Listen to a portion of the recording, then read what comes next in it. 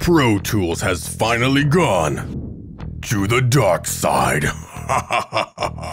I am your daughter. So Pro Tools 20.11 now has this cool dark mode to it.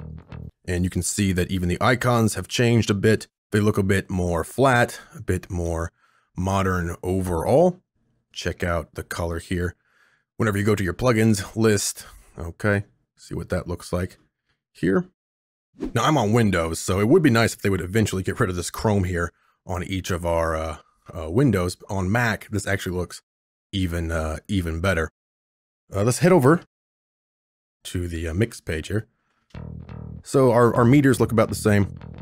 Okay, of course, nice dark background. Change colors just as we could normally, and change your brightness, overall saturation, all that stuff. Let me switch back over here, guys. So your brightness right there. Now, never fear if you don't like this dark user interface. You can always switch back. So come up here to Setup and Preferences. And by the way, the UI dark theme is going to be the default, so there might be a lot of people switching over. So here under Display, you'll see UI theme, dark. Again, that's going to be the default. Switch back to Classic here. And of course, in classic Pro Tools style, you have to restart. So we'll go ahead and do that so we can see the classic UI setting.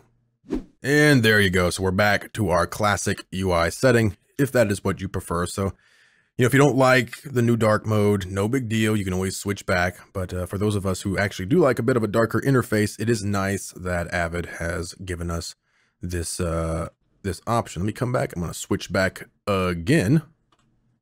And we're back to the cool new dark mode here in Pro Tools. Now, it would be nice if in the future they did something like some other DAWs do, like Studio One, for example, where you can just use a slider and you can really sort of get a custom color, custom background.